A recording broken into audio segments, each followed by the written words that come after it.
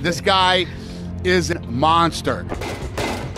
So amazing results today. Francis demonstrated a punching power just over 129,000 units.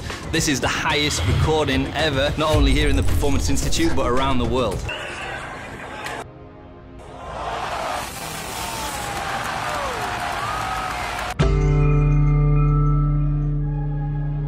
Hello!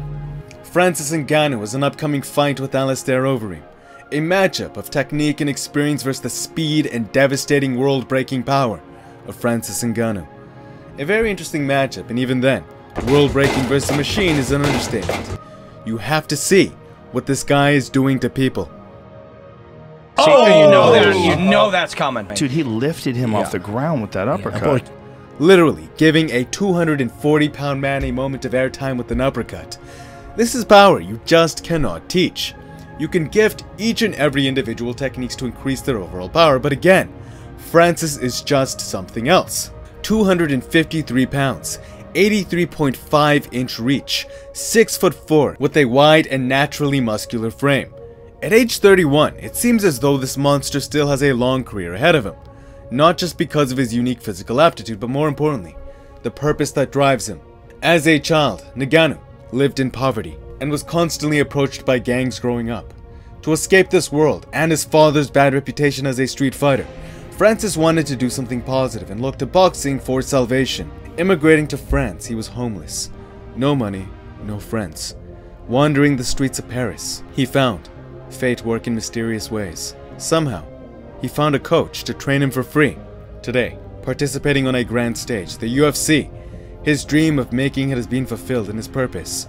You feel its weight in his fist. That weight is to help give back to his impoverished family back home, to grant hope and opportunity to the children of his country by establishing a gym. The weight we see in his fist is not just his genetics, it's the hope he wishes to give back to his country. And in doing so, that's why this man is truly dangerous. Because it takes the abundance of wasted talent we see everywhere in society, and it puts it to diligent hard work.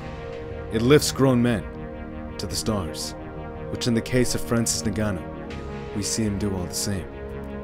To that end, I can definitely see this man being a champion, but with a high-level boxing background currently wearing the crown, and an experienced technical onslaught already standing in his way, only time will tell.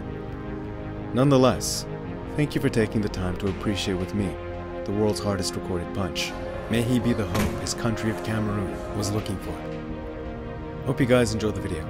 Smash that like button if you did. It's good karma, and until next time, peace.